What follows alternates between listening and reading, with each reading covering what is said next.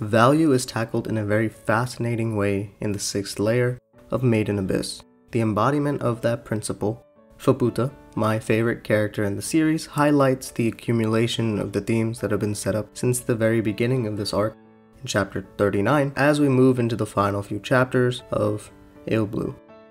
This video will contain spoilers for Made in Abyss up to the latest chapter released, which at this point of time is chapter 58. Now, let's begin. All of the backbone of this chapter can be boiled down to 2 pages from chapter 51.5, where Gabaroon explains value to Faputa using her mother's words. Shii, the initial value. Ku, accumulating value.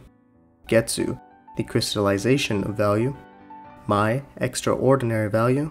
And the final Haku, the very highest value. This discussion will mainly center around Faputa and her progression through the stages of the value system established, but this accumulation can easily be extrapolated to any and all characters within the arc, even as minor as Ma or Kaja. The beginning of desire or a modest wish.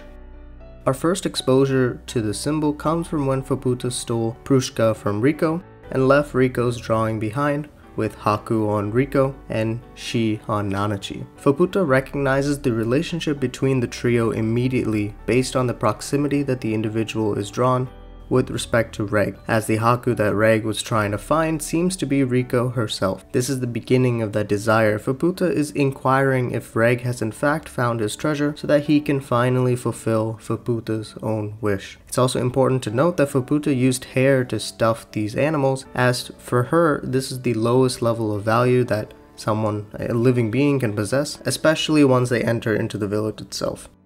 When an unknown Reg returns back to her, one that she recognizes as her property but his desires are changed, she's confused. Is her wish still a part of Reg's goals? Faputa holds on to the only remaining thing that she knows of him, the goggles that he gave her last time Reg was in this layer. But even still, Faputa's wish stays the same, as she wants to seek revenge for her mother no matter the cost, and is willing to trust this unknown Reg in hopes that her wish will be granted. We also know that Faputa cares about nurturing of wishes in general because of how she caters to those that long for something more in their life.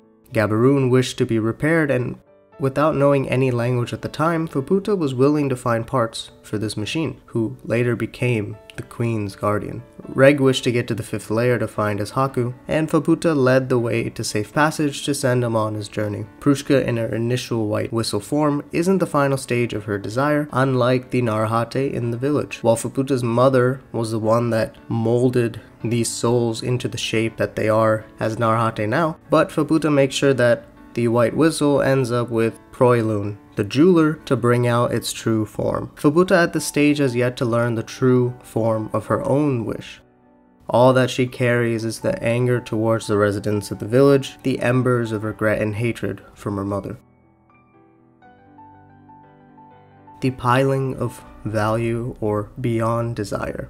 Wazukun's final speech is actually the perfect embodiment of this stage of value. That every action or inaction is an accumulation of signals over time that cascade down to the final result. That curiosity will prevail through the next leg of the journey into the unknown, into layer 7. Balof's will was inherited by Nanachi, Wazukun's will inherited by Riko, Leza's will inherited by Reg, Veiko's/Iramu's will inherited by Faputa, as all the things that you collect, those memories, those smells, and those desires, carry on with those who move forward.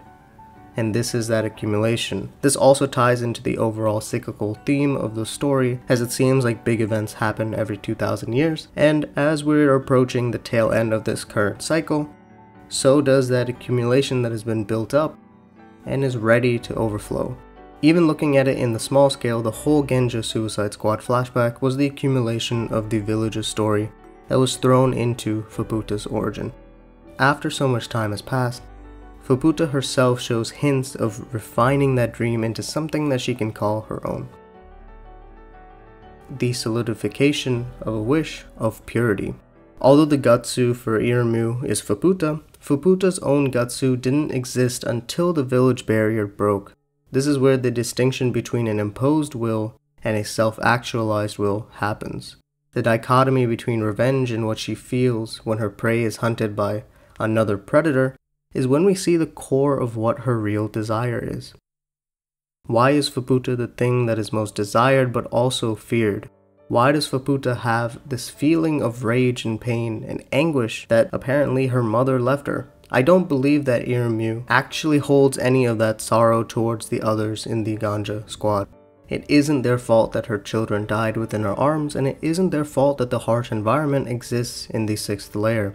It could be that Veiko's projected pain of being indecisive, and the guilt of not being able to do anything for her friend, for someone that views Veiko as a mother, is given to Faputa in essence.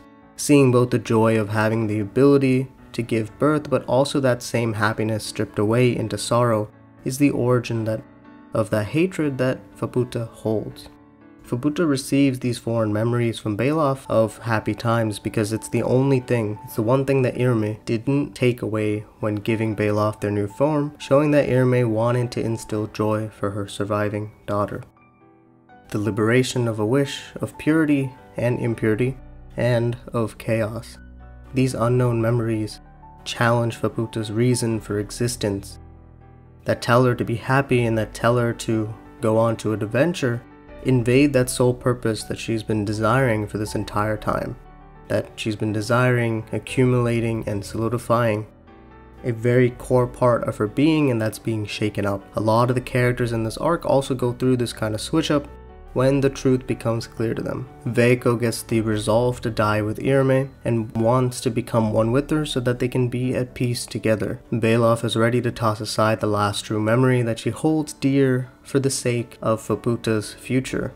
Wazukun, who was willing to let the value of the village increase for entertainment and for fun earlier, used up his precious Narehate body to keep that same village intact just a little bit longer, forsaking his future journey.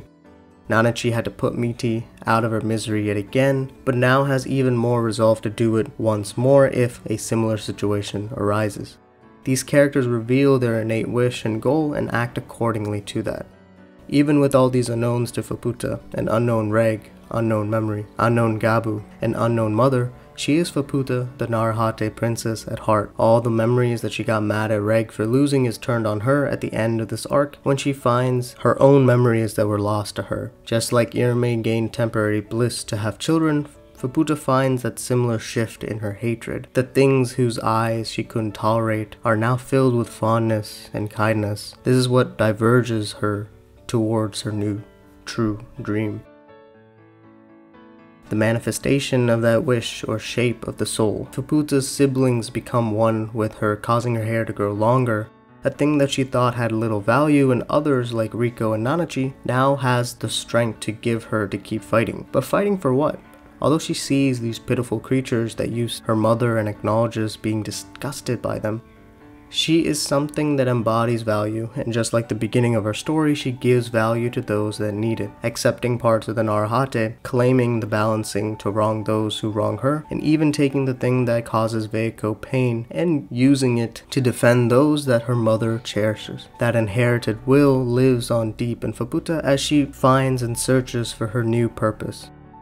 Her immortality that she felt was useless and just burdensome, couldn't do anything before, now shows its true colors to give strength when needed.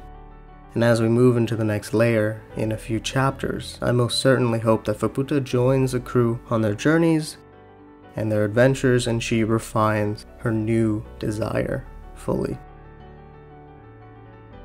That is all for the video. This was originally intended for me to formulate why I was so perplexed by Faputa as a character and what she really means to me.